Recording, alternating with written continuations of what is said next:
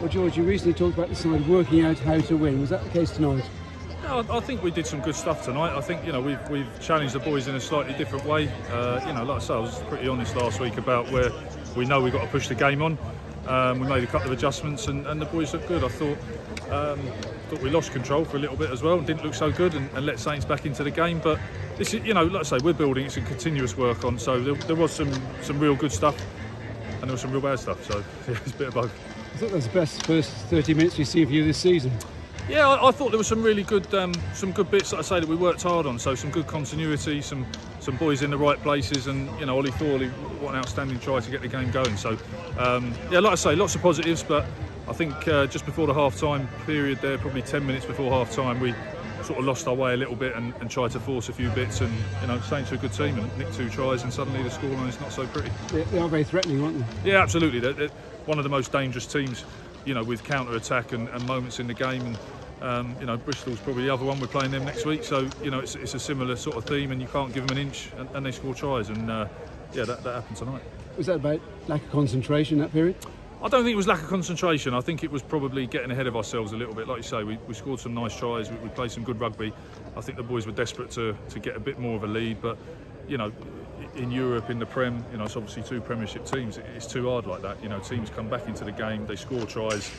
Northampton score more tries than anybody, and that's the way it goes. So you've got to respect what you're doing, and we had a little wobble there, but we addressed it at half time. And it's good to see getting the wingers into the game more, because they looked a bit frustrated at times in the past. Yeah, we know we haven't used those guys enough. They haven't seen enough ball. We know that. And like I say, they've been outstanding in the other parts of the game for sure, like kick chase and working back and forth and those bits. It's been brilliant, but. We're well aware of the bits we've got to work on in our game, and we want those guys with ball in hand.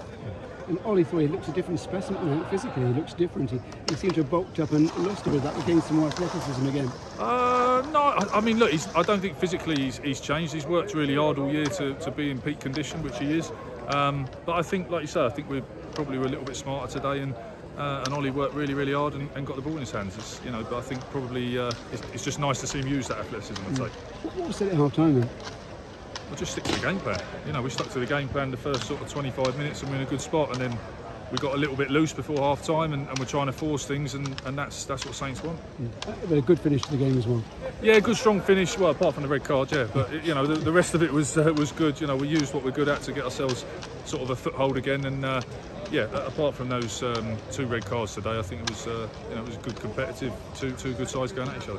And you had to cope with the side to put a 6-2 split on their bench as well. They clearly thought what they're going to get here and how to counter it. Yeah, and they obviously they came with a tactic to stop them all, and it was slightly different to what they've done previously. And we've seen a lot of teams change their line-out defence to attackers, and I think that's probably the first time we've come across 6-2 on the bench. But I can understand the reasons behind that. So. Yeah, it worked for the part, but once we got our shape and system going, we were in a good spot. And what you enjoyed the fact you were doing different things off the maul as well this evening. Yeah, well, again, we're trying to grow our game. Like I say, I'd love to have it all ready and good to go right now, but we've sort of staged and built and put bit by bit and brick by brick, and there's lots of bricks to go. We know that. We know we've got a long way to go, that's for sure. But yeah, there was a few more bricks laid tonight, I think. Any injury concerns? Fraser Barming went off. No, I think Fraser's okay actually. It was a bit more of a precautionary, in those situations, but he's fine now, and yeah, he's all good. And a 6-day turnaround to Bristol as well. Yeah, absolutely. Yeah, we've got to manage this week well. Obviously, Bristol obviously got knocked out last night, but they're like Saints. They're a very dangerous team. They've got some extremely good players, some electric players. Some serious big hitters, and we know that. So we've got to keep improving our game and try and negate Bristol next week.